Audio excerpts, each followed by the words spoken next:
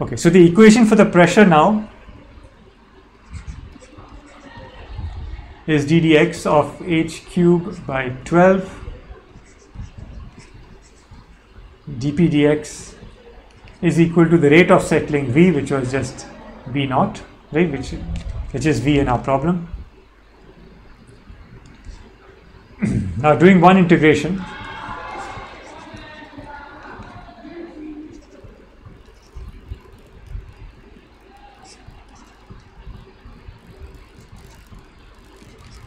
again I have a constant upon h cube. Okay, but now going to the geometry of my problem, instead of imposing the outlet pressures at both ends, I can impose outlet pressure at one end, and yes, I can impose outlet pressure at one end, and I can say that there is symmetry at the center because of the obvious symmetry of the problem. So I can say that at x equal to 0, I know that dp dx must be equal to 0. So this immediately implies that C1 is equal to 0. So therefore dp dx is just 12 b naught by h cube x. And then now I can integrate this again from p at the outlet, right, to p at any position x within the layer.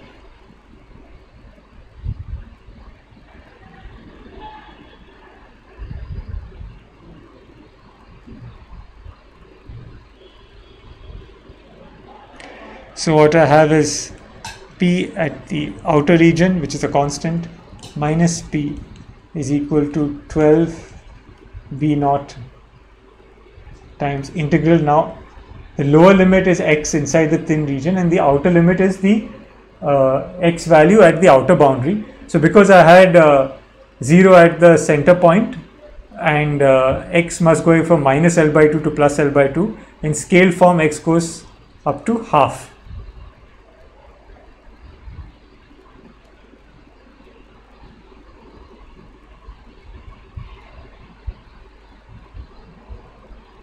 Right, or for simplicity I can say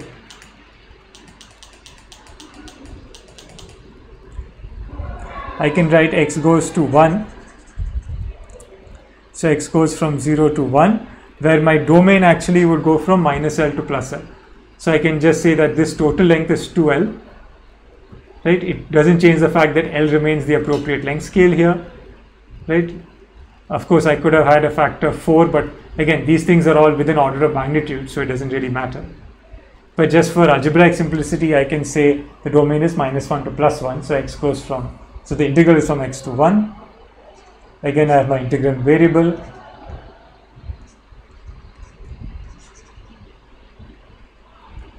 Okay, and now again h cube has this relatively simple parabolic form.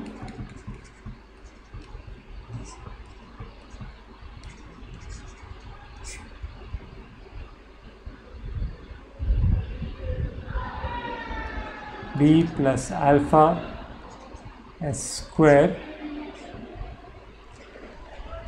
okay, the whole cube. And now this doing this integration again should take you back to your 11th or 12th standard integration. So a simple transformation to use here is m is equal to s square, in which case dm is 2s ds, right, or dm by 2 is equal to s ds, and then the limits where s was going from x to 1,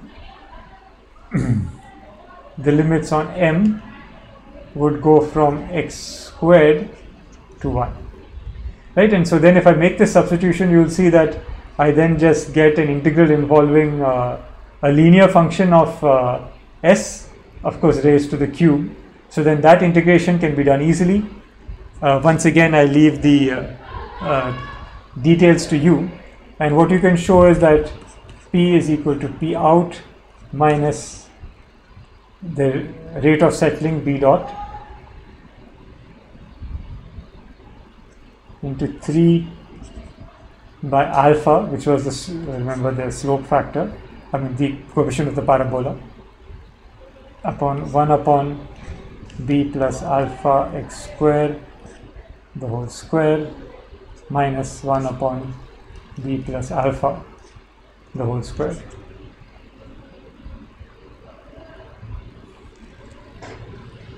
Alright, now you can see that this is 3. Okay, so the first question to ask is the pressure greater or smaller than the outer pressure? We expect it to be greater, right? Because remember, you have to drain fluid from beneath the cylinder, which means the pressure just below the cylinder should be greater than the outlet pressure. Only that way you have a pressure gradient that can actually drive flow out from under the cylinder. And you can see that is true here because this denominator term, right, remember x goes from 0 to 1. So the maximum value of this term is actually b plus alpha when x is 1. Otherwise, the denominator is actually smaller in this term. Therefore, the overall magnitude of this term is actually larger, so that this entire term is positive, right? But we know that b dot itself is negative, and therefore minus b dot is positive, and so therefore we know from here that P is certainly greater than P out, right? Which is as it should be. So it seems like the calculation, at least the algebra, is right. Okay, so I now have the distribution of pressure in terms of the rate of settling. What I want to know is the force due to the fluid exerted as a consequence of this pressure. So remember the argument I had made earlier, that because the pressure scales as 1 by epsilon, the leading contribution to the force exerted by the fluid on the cylinder is just due to the normal pressure force. So this force, if I consider it just to be the force due to the pressure in the lubrication region, is 2 times integral 0 to 1 the pressure forces, which remember act now in the unit normal direction on the cylinder, times ds, where s is the coordinate along this profile of the cylinder, right? So remember, let's say this is x, sorry, this is x, right? Then the coordinate here is s, tangent to the cylinder, right? So s is the kind of arc length coordinate, let's say, along the cylinder, such that ds square is equal to dx square plus dh square. This you can see if I make a small triangle here and use Pythagoras theorem, where this is dh, this is dx, and this is ds. Let me remove this s. All right. So this is what this is sort of a line integral along the profile of the bottom cylinder, where I'm integrating the pressure forces, and the action of the pressure forces, of course, is always in the normal direction, n hat. Okay, now more than this, what I need is not only the total fluid forces, I want specifically the force due to the fluid in the y direction, right? So the general force, of course, there can be forces in all directions. We expect, because of the symmetry, that the forces in the x directions would cancel. But really what we want is only the vertical motion. So what we want is the forces in the fluid acting in the y direction.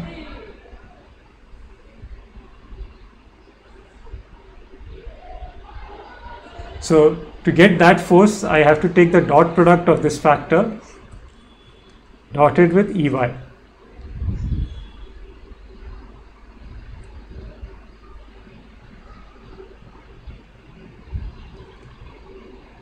Alright, so before I know pressure, but I need to find n. So for that you need to have a description of this surface. So I can say that the surface of the cylinder is given by a function y minus h of x comma t equal to 0, and the unit normal then n is equal to minus grad f by mod grad f.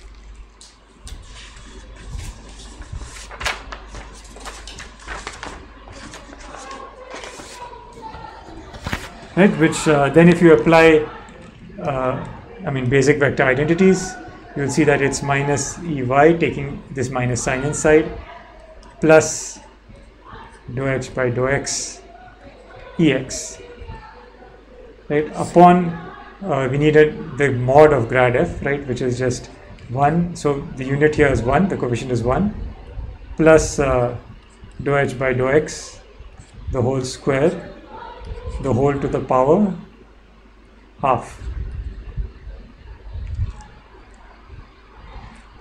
So this is the unit normal. How do I know that the sign is correct? Remember, because I can have the unit normal either pointing out of the cylinder or into the cylinder.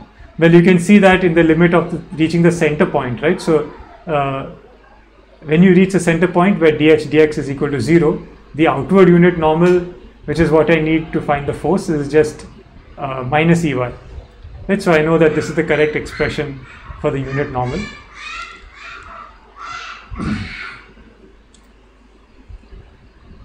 And therefore, if I now, so the convention to take the outward unit normal goes all the way back to the derivation of our equations, where we said that the stress on a surface, remember from Cauchy's theorem, is n dot capital T, where this n is the outward unit normal to the surface.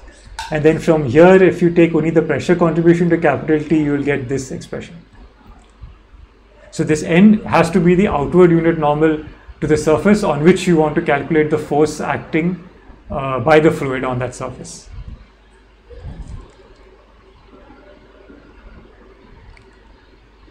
Right, because after all, it was this convention of using the outward unit normal that gave us the form of the pressure gradient minus grad P in the Navies-Stokes equations.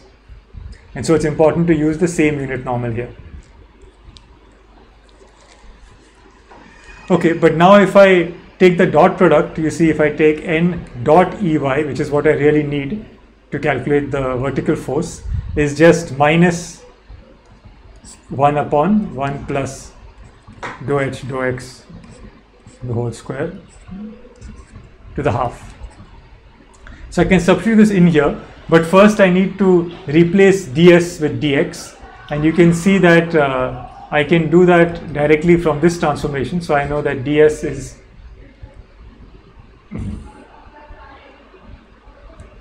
right, dx square plus dh square can be written as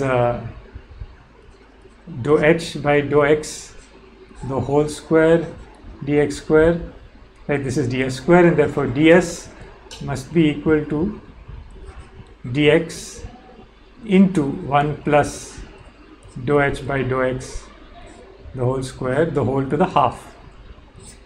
Right, so if I now substitute ds as well as n dot Ey into the integral, you will see that these factors involving dh dx exactly cancel out. I just have minus left over, so you will actually just get minus P. So again, the force on the fluid, right, in the vertical direction is twice integral 0 to 1, right, with a minus sign, minus of P. Now, before I proceed, actually I could continue, so I can substitute this expression for P, but what we should recognize, of course, is what we really want is the overpressure P minus P out, right, because this P out is there all over the cylinder, so this P out would just cancel off. In fact, I could have set it to 0. So what we really want is P minus P out, because that is the net force, the net pressure force. So this is actually P minus P out here.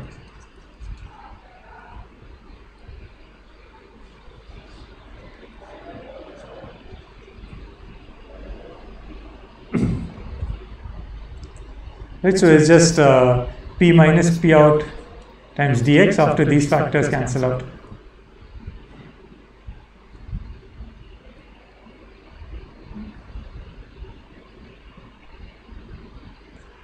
And so now I can make my substitution. So P minus P out, the minus signs cancel off from here. I'll just get 6 times B dot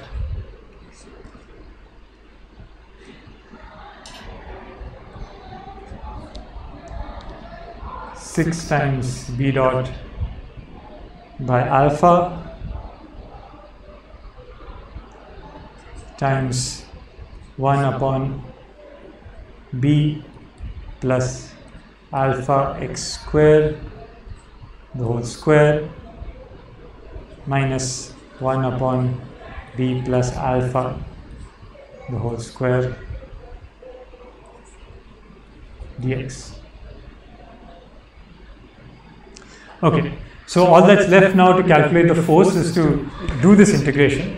But now you see that this integral is easy to calculate, but this integral potentially poses problems, right? And you could, of course, you could get an exact solution in terms of arc tan, but that's not really helpful for us because what we really want to do is, I mean, we would then have to proceed numerically to understand the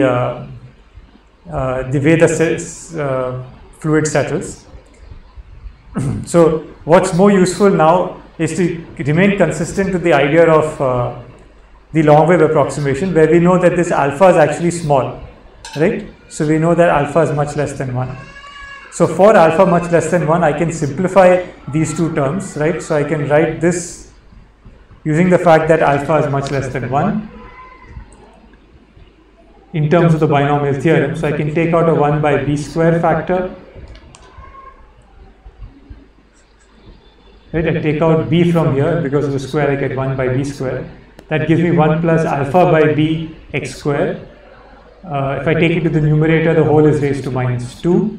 And then if I use binomial theorem where alpha by b is small, I will get 1 minus 2 alpha by b x square, right, into minus, I can do the same here, I'll get 1 minus 2 alpha by b.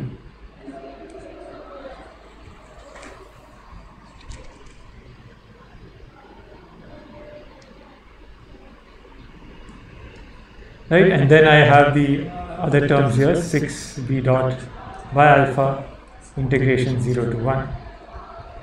Right, now this is an entirely straightforward integration. In fact, I can cancel out these minus terms. So I just have simple polynomials which I can integrate twice, and I can substitute the limits 0 to 1. Right, and what you would find ultimately, which I will leave you to do, is you get 8 times b dot by b cube is the force due to the fluid. Remember, this is acting in the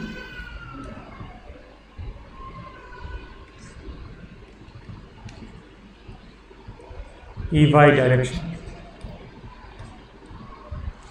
Okay, so now finally we can, because we have the force due to the fluid, we can now move on to calculating the sedimentation of the cylinder itself.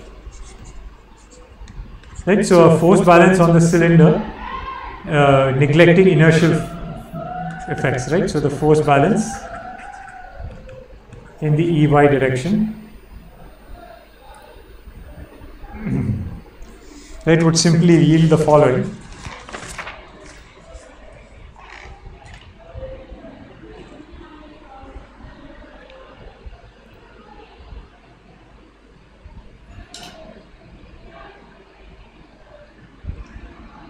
So I would get 8 times b dot by b cube, which is the force due to the fluid,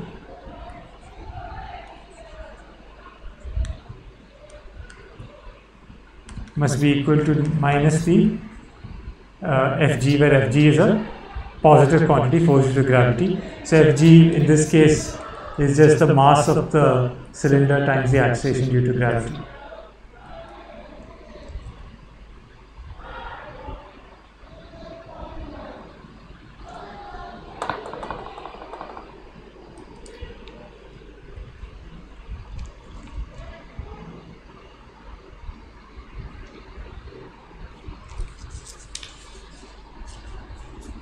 And so now from this force balance, you see I can, okay, so there are a couple of things here before we proceed. So you see immediately that if I look at the force, let's stop here. So if you look at the force on the fluid, this is the force exerted by the fluid on the cylinder, if the rate of settling is finite. So for a finite rate of settling B dot, you see that the force that gets exerted goes off to infinity as B goes to 0. Right, so this is a startling result. What it tells us is that as if you're trying to push down a cylinder towards a wall, right, at a finite rate B dot, then the force that has to be applied to overcome the pressure of the lubrication layer must go to infinity if you want to ever make contact. So this itself tells us that if you take a cylinder and you want the cylinder to go and crash against the wall with a finite velocity, you effectively have to impose an infinite force, which seems basically to tell us that the cylinder, it's impossible for the cylinder to contact the wall with a finite velocity. Now this seems to be in contradiction to our normal experience, right? Where if you drop an object, a sphere or a cylinder, let's say a cylinder, on a surface in a fluid, you actually see it going and hitting the wall with what seems to be a finite velocity, right? Or it goes and hits in finite time. And so right now we see that there is the seeds of some sort of paradox lying in this problem, but we will keep this aside for the moment, and let's continue to try and calculate how B evolves in time. So by using the fact that Fg is now the fixed gravitational force, I can try to solve this equation, and what I have is dB dt is equal to minus Fg B cube over 8.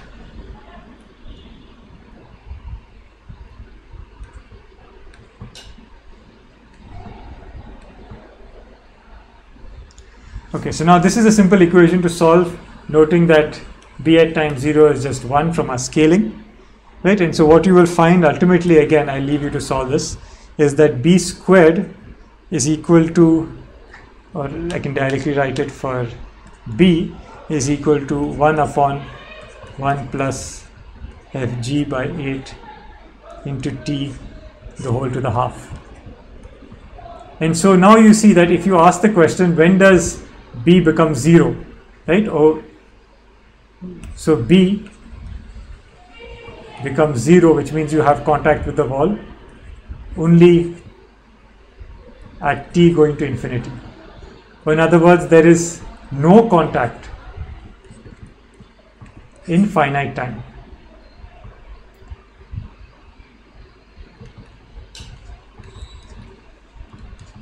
Which seems remarkable. In fact, if you plot B versus time, right, on using MATLAB or any other software, you'll see that it goes down fast, but then it seems to almost asymptote, and it takes longer and longer and longer.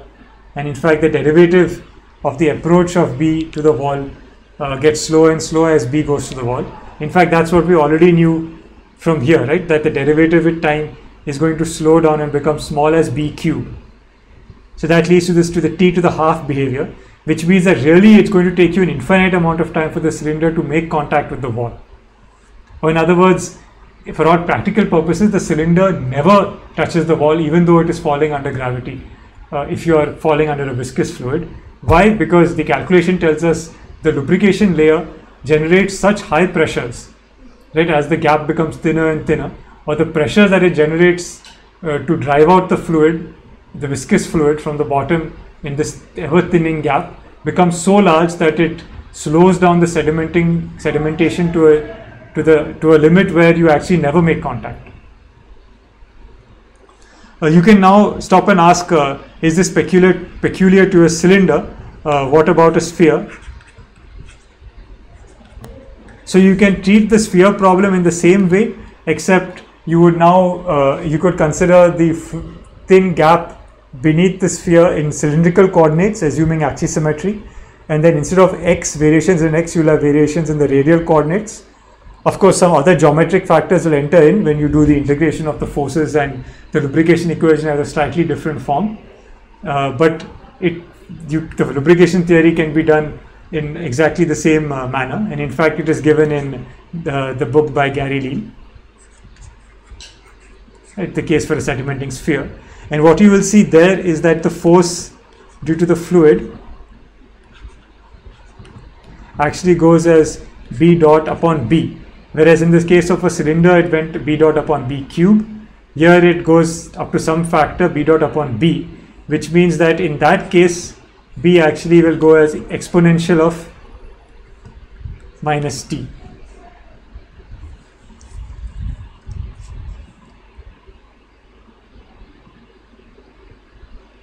With the constant factor associated with the shape, of course.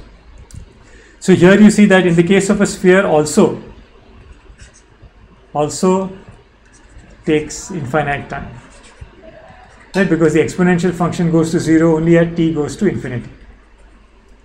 So in either case, in the case of a sphere also you take infinite time to make contact. In the case of a cylinder, in fact, it's even stronger, the resistance to sedimentation, because you see the force, while the force here also goes to infinity, it goes as b to the minus 1. Here the force required to make contact in finite time goes to b to the minus cube, or the force associated with a constant velocity at the wall, or constant approach to the wall. So the resistance due to the lubrication layer is even stronger in the case of a cylinder. That makes sense because the smallest gap zone in the case of a sphere occurs at one point, whereas in the case of a cylinder occurs across an entire line. If you go, of course, instead of 3D to 2D cylinder, if you go to 1D, you will never have any sedimentation because the fluid is incompressible. But that's an absurd sort of case.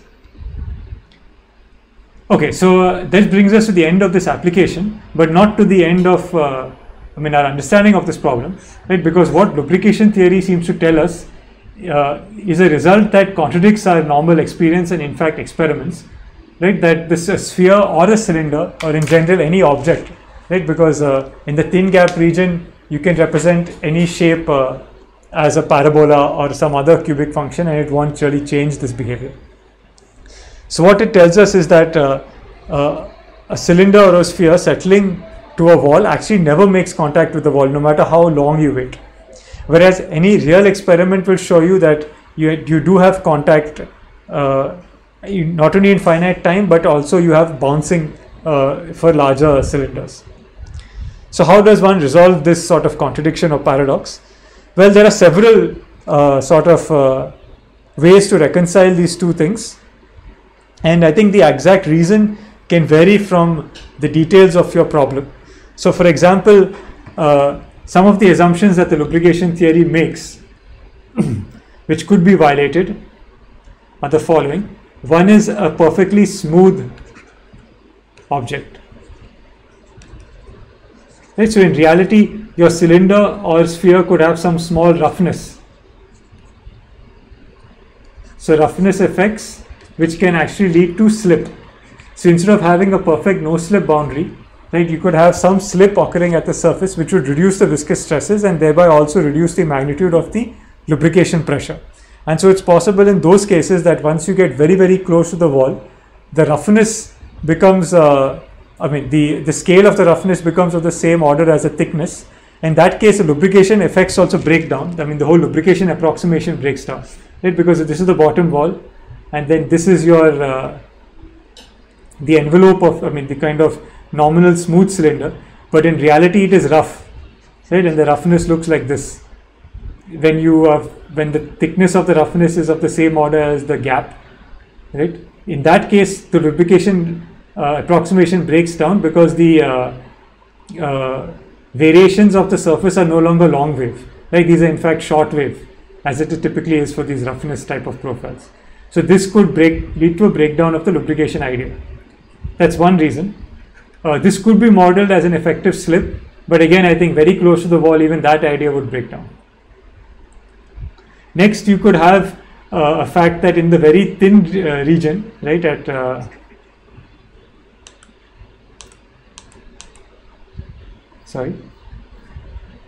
so in a very thin zone, you could ultimately reach the point of where the continuum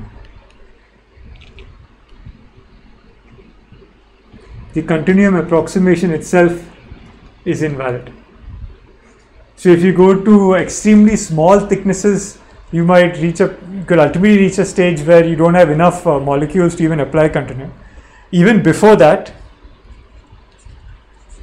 you will start having molecular forces. forces coming into play, like at the level of nanometers, even before you reach atomic scales or molecular scales, you'll have long-range molecular forces like van der Waals.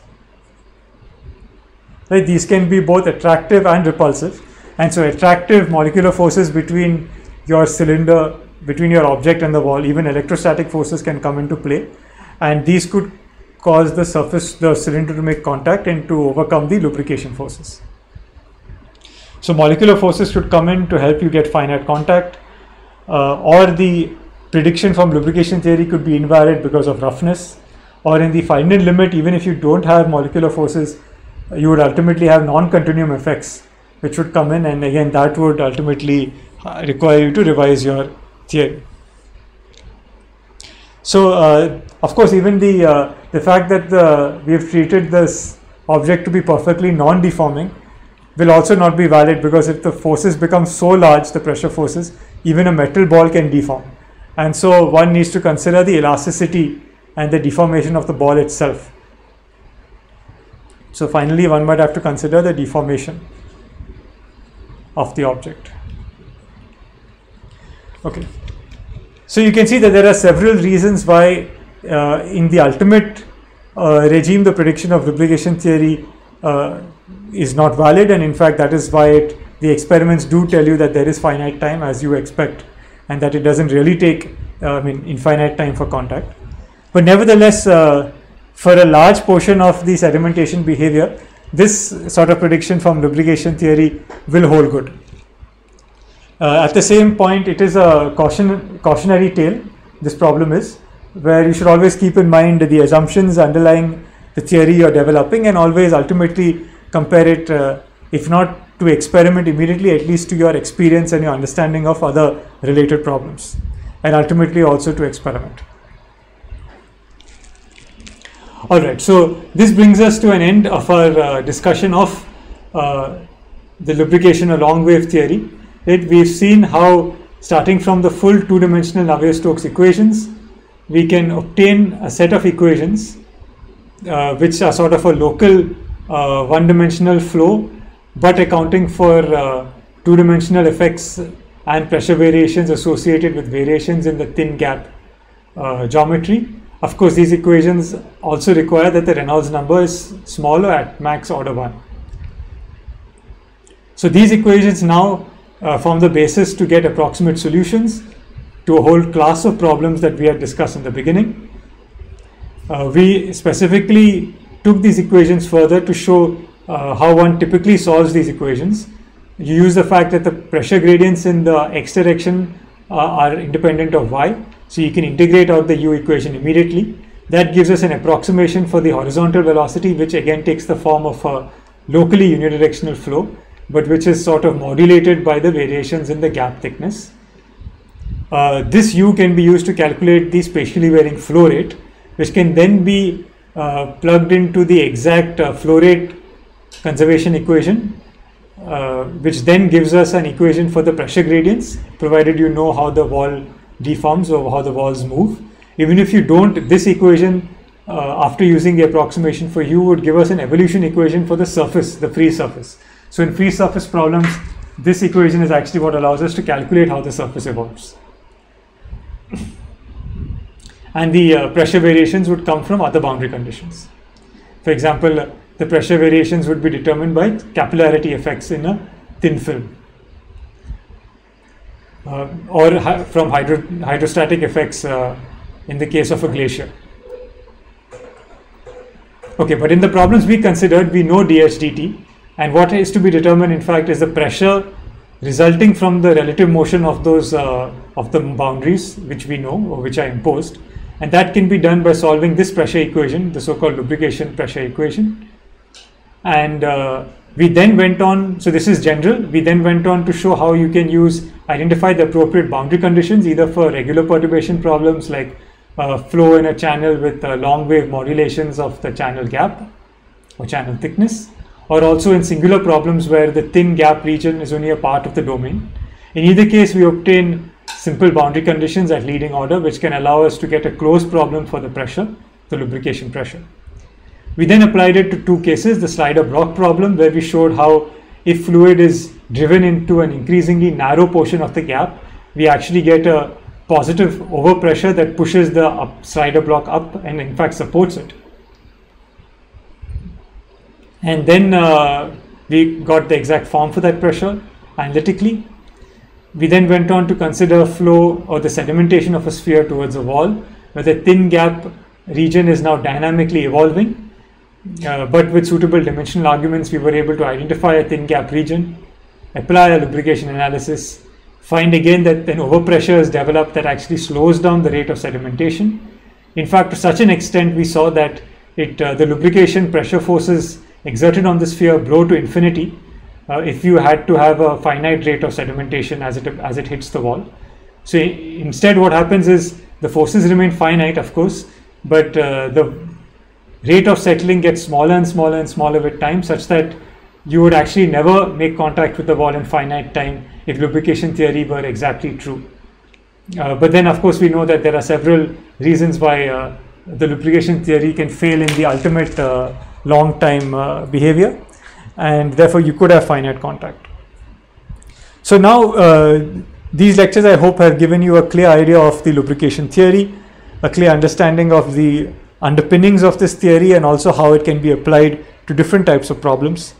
And you should now be in a position, for example, to use this theory to calculate pressure-driven flow through a wavy-wall channel, a problem similar to what we had considered earlier, except earlier we considered small amplitude waves. Here we can consider large amplitude waves, or arbitrary amplitude waves, but where the wavelength of those waves are long. In that case, you have an imposed pressure gradient G. The walls, however, are non-moving, right? V and U would be 0. But you can then apply equations to calculate the varying flow field in the x direction, and also obtain the varying pressure distribution inside such a channel. In that problem, a nice thing to calculate would be to understand how the flow field varies. So in these problems, we only consider the pressure and didn't bother much with the flow field. In the flow between a wavy channel, the objective would be to try and use the waviness of the wall to induce mixing. So in that case, it's useful to study the circulations that might develop as you force fluid through a long wave channel. But that's a problem that I leave to you to take up as a personal project. Okay, so with that, I thank you for your attention. This brings us to the end of our consideration of the lubrication approximation, the long wave approximation, or the thin gap procedure. Thank you.